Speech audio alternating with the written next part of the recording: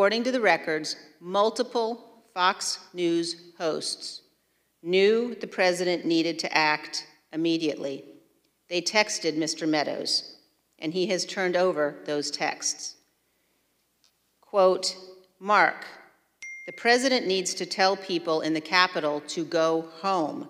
This is hurting all of us. He is destroying his legacy, Laura Ingraham wrote.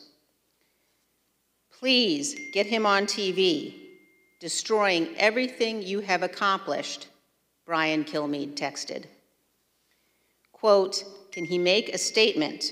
Ask people to leave the Capitol, Sean Hannity urged.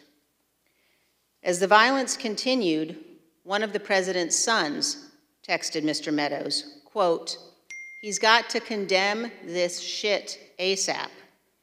The Capitol Police tweet is not enough, Donald Trump Jr. texted. Meadows responded, quote, I'm pushing it hard, I agree.